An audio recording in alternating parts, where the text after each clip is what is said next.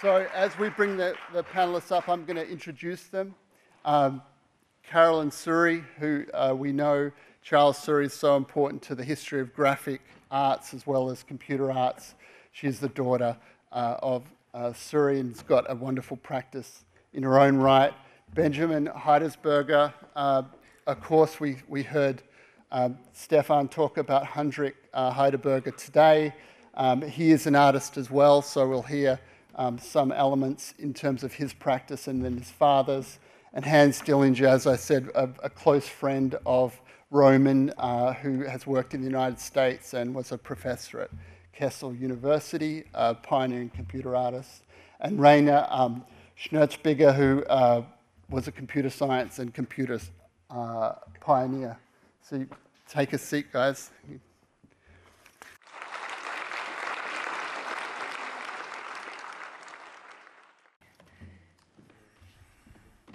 So thank you to Suzanne Pesch and the summit organizers for inviting me to share in the remarkable story of the digital pioneers. It's an honor to be here. So I grew up in a family of artists, and when I was a teenager, I had the pleasure of working in my father's computer graphics lab. And later on, I graduated from Ohio State and the computer graphics program. This is me working on the Amiga, believe it or not, with a floppy disk in the 80s. And then I worked closely with my father throughout his career. Charles, affectionately known as Chuck, was a professor of fine art, and at the same time he had one-man shows in New York. While he was in New York, he hung out with the avant-garde artists and writers at the Old Cedar Tavern Bar in Greenwich Village. And Chuck told me stories about the passionate and often heated exchange of ideas about art. Some of the notable abstract expressionists were Pollock, Rothko, William de Kooning, and Rauschenberg. In the 50s, Chuck saw a grayscale raster image and was instantly determined to find a way to create art on the computer. Because there wasn't any software, Chuck experiments with procedural drawings. Here you can see his point-by-point drawings simulating how he envisioned operating and thinking like a machine. Chuck is exploring technology through fine art in his paintings on the left, and at the same time he realizes his vision in the analog computer drawing on the right. Both images experimented with image transformation. In 1966, Chuck goes across university departments and enlists programmer James Schaefer to help him realize his artistic vision of working on the computer. And then he goes and learns Fortran. There was only one computer at the university, and he recounted the excitement of seeing his plotter image for the first time, given the fact that there were no display devices.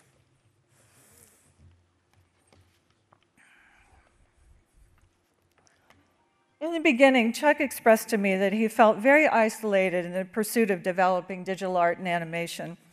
In '67, he wins an international computer art contest with Sine Curve Men. In '68, he is part of the revolutionary exhibition Cybernetic Serendipity.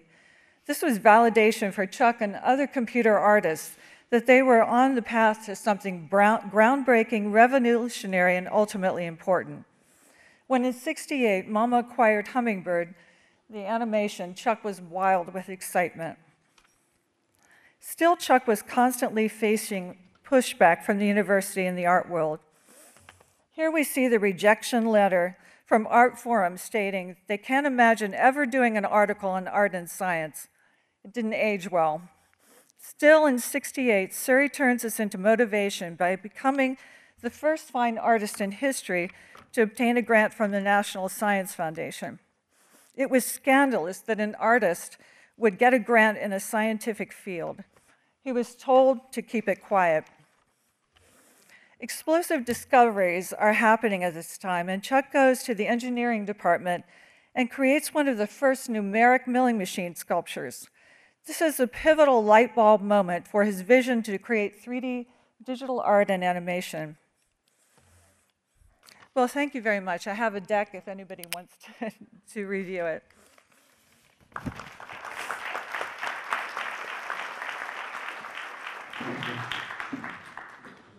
Dear audience, I have to thank you for including me as a pioneer of the arts with Herbert W. Franke in connection. Thanks to Susanne that I'm here today. You see my memoirs connected with Herbert on this slide. I published it in 2022, and sadly he did not read it. He was already dead. And one with a more technological point of the future, the gods of informatics, also with a lot of Franke in it. So if you're interested on my personal view on meeting him over 45 years, then just have a look in the books. I'm dealing now with the continuation of what is in the machine, what is in the work of Franke, bringing it to the now, and that's of course artificial intelligence. I made a movie, White Noise, on the book where I discuss ethics in it. So it's also connecting to a lot of elements of Franke, which you see in the next slide. He is talking in his work, dealing with the question of randomness. Can randomness be reproduced? How can it be reproduced? And we find it now in the seed parameter, for example, in Midjourney or ChatGPT, that how to deal with the unexpected.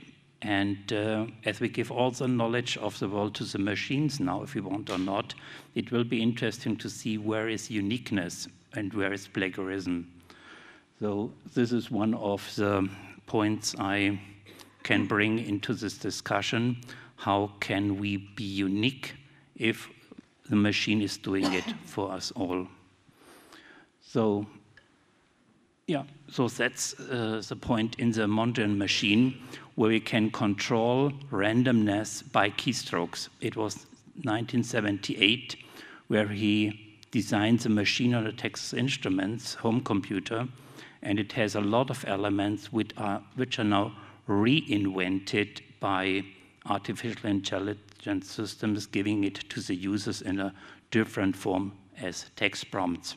So I think this is something of big interest in the now, to look back. And yeah, my final quote to Herbert: thanks so long for all the fish he gave me in his life. So thank you.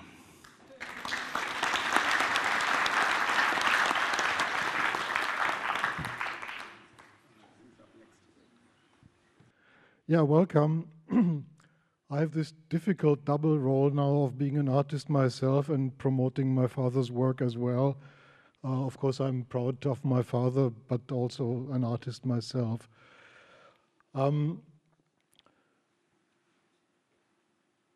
I was born 57, studied physics, biology, computer science, did some stuff in the interactive world, basically co-invented at least social media with the Van Gogh TV Piazza Virtual in 1992. And right now I'm working on an algorithmic piano composition, starting with the Big Bang and playing until the 16 trillion years into the future, tagging each moment of time. This is my father, whose life covered the whole 20th century, born in 1906, died 2006 with 105 weeks. He was born in Ingolstadt, grew up in Linz in Austria, which connects him also to Franke, which I'm also personally met a lot of times at Ars Electronica. Went to Paris in 28 to study painting with Léger, and later became an architecture photographer. So his main work is architecture photography. But he did some very interesting stuff in the 50s and 60s in generative art. In 2002, Bernd Rodrian and I founded, with the funding of the city of Wolfsburg, the Institute Heidersberger to promote his work. He's the most well-known artist of the city. And we have this nice castle there. And some of you will have the chance to see the institute and the exhibition there, as well as his former atelier and the machine that he used, also with some stuff I did there. These are the major collections his work can be found in. And now we see a movie from '59. It's a newsreel showing him with one of his works covering basically the connection of art and science. at the local University of Wolfenbüttel. He made a huge mural there that is still existing today. It's in German. I won't translate, just listen. The woman moving from left to right is my mother at the time. I was 2 years old.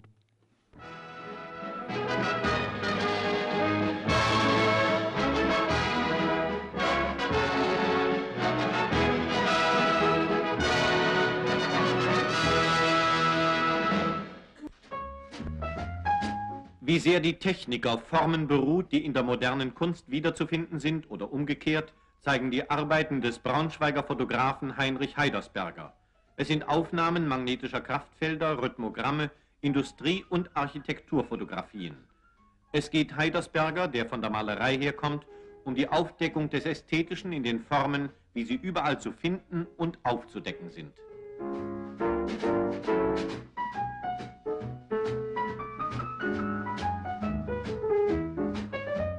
Ein Kugellager. Und ein künstlicher Blitz. Eine Montage aus Negativ und Positiv bringt den optischen Reiz moderner Industrieformen verstärkt zum Ausdruck. Diese Aufnahmen finden zunehmend Verwendung in der modernen Gebrauchsgrafik.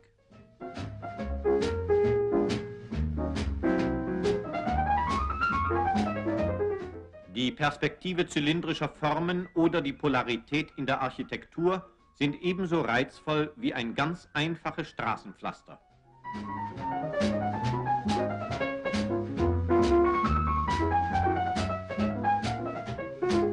Für seine Rhythmogramme konstruierte Heidersberger eine Maschine, mit der er einen Lichtpunkt bewegt, der je nach Einstellung rhythmische Bewegung in unendlicher Vielfalt auf fotografische Platten zeichnen kann.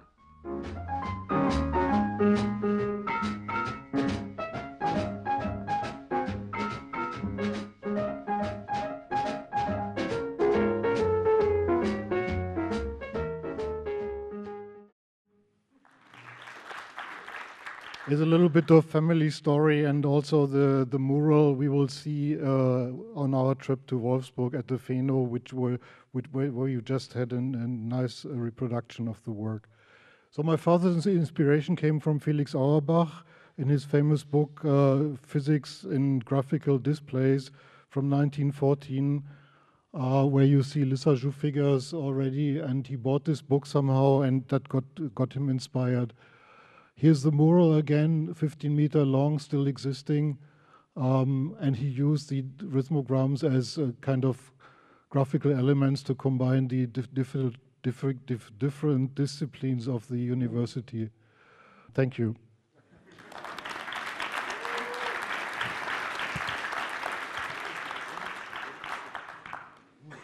There's no pictures, but I just will recall some memories from my study time, which I'm 85 now. I was born 1939, so we grew up in the wartime, and I'm actually by profession a furniture maker. I worked as a furniture maker several years. I did a lot of work in the reconstruction of Stuttgart, Germany, as a carpenter. But later there was a possibility to get into a university study with an elementary school degree, which was an experimental program, and that's the way how I came to enter a university. And it was University of Stuttgart, and I studied architecture. And I finished it, and I'm proud to be an architect. And my first job, right after I had finished the diploma, was the Olympic Village in Munich. One of my teachers said, you have to go there, you do it. And we did it, okay? But later I remember this time as a very, very interesting time, and not knowing what a hotspot it was worldwide. Because, of course, we went into Benz's classes, Studium Generale, You could at that time study at the university wherever you wanted. So I listened to chemistry classes for a while. I went into a class to study alcohol because they were the first computers, and it happened it was the same institute where Frieder Naker was working. There was no computing center at that time. It was called Institute for Numerical Mathematics, totally irrelevant to architecture, but interesting, and we just decided to do it. This is not possible today anymore if you go into a university, I think. But this time was extraordinarily interesting because Benze and his teaching had a fundamental impact on my entire thinking and also to the thinking of my classmates. We still talk about these things when we meet today. One of his advices was, don't talk about art. It's too loaded. Use the term aesthetic event instead.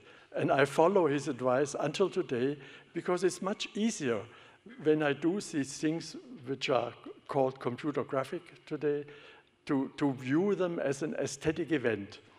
And my interest as an architect in this area came through the general interest in design. Everything that has to do with design, the approaches, the methods. At that time, there was a lot of research and a lot of interest in this topic. So design, the German word entwerfen, is what is asked for if you do some of these drawings. You design, you think about something, you write a program, and you judge the result, and you change the program, and you do it again, and it's a typical approach that architects use all the time. And usually we start in designing with a sort of verbal wording image. Yeah? And the first program I was writing as a student, we had to design a coffee in near the seaside in a cliff. And I wrote a computer program which combined about 2,500 words that if you read one of the lines, you would get an image in your head. So it was designing an image or a picture, a vivid picture in your head through words.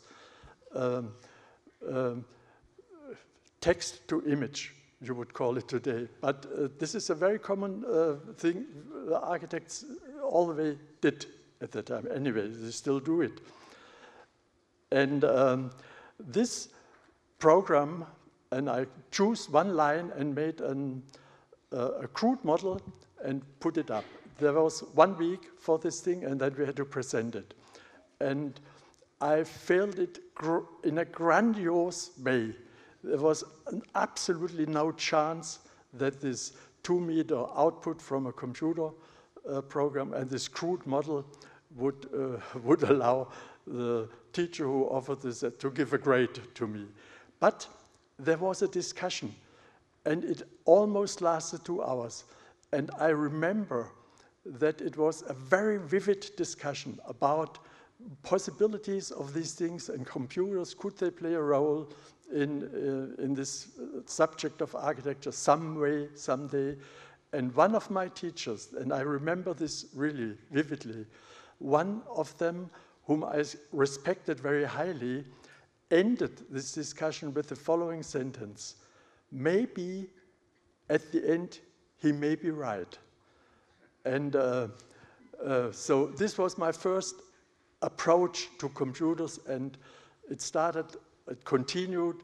I was very lucky to get a scholarship to Berkeley, and I went intensive. I stayed 5 years there, and I did programming of all kinds of thoughts, and I especially used a language, and if some engineers are here, they will be starting to laugh now. The language was developed by Bell Labs, and it was called Snowball 4. And Snowball was a programming language for the humanities, and it was taught in Berkeley by an excellent teacher. And these were approaches I was allowed to use at that time. And I used it for many, many years because it could handle text very easily. And when I looked at my computer programs, what you need in these old plotters, you need is a so-called Hewlett-Packard code, HPGL. It's to draw a line on this plotters is very easy.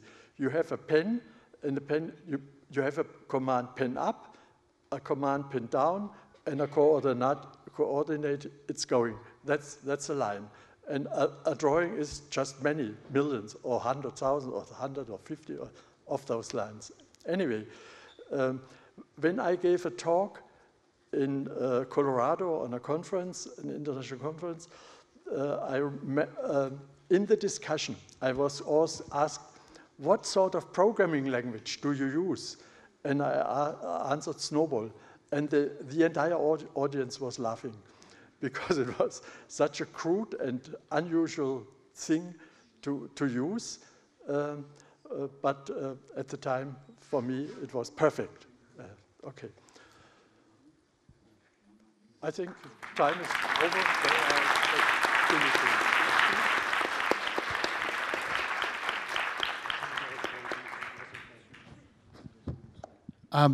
Just before we go to lunch, a well-deserved lunch, Susan just asked me if I want to ask one simple question to each of the panelists and that they can answer it in the shortest term possible. And I suppose what I would say in terms of my talk is, you know, how do you imagine the future? Like, so without having to put your practice into that context, but when you think of the future, what are you thinking about? Well, I would have to speak for my father. I think a lot of people don't realize how incredibly labor-intensive it was to create computer art. Back in that time, it was like running neck-deep in mud. And he recounted a time when a line moving across the screen, people actually cheered and had a standing ovation. You know, chromey squiggle now, people would be fainting. But he, with all of this, he had a level of perseverance that with every breakthrough, he could see the possibilities and the vision of the future. And he was also thinking about AI at a very early stage. And he really believed that we needed to look at this technology from a different point of view. So it has to be the unique way that an artist envisions things, because he predicted that it's going to get to the point where anybody can make art on the computer, but it takes a true visionary to do something very unique with this advanced technology. I would just agree on it. And if you want to know more, then I have the link on the website where I have my opening speech, 4 minutes. Yeah? So you can read it there, and it predicts also the future. So I hope we will be part of it. Difficult question, but for some time I see a trajectory from generative art to artificial intelligence. And I'm really afraid of artificial intelligence and what it do to mankind. So I would like to remind the artists of their responsibility in their work. Okay.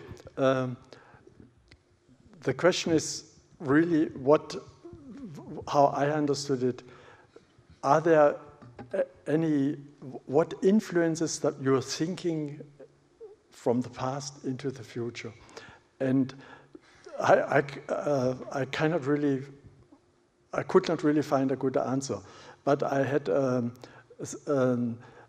I thought about this a model that is a physics model, and you probably know it. You have 5 steel balls, and you pick one, and you drop it, and the 4 stays silent, and the 1 goes up. It's, I have a picture, maybe you can see it here. Everybody knows this. And I think, I feel like myself being one of the 4 balls that don't move. And there is a cling from one side. And of course, it must go through you, because the other ball is going up, and it comes back. And so I think maybe in society, we have something like this. Many balls bump to us, and we don't really realize, but eventually something happens and we make a step, okay? And then we realize this, okay? So that's all I want to say.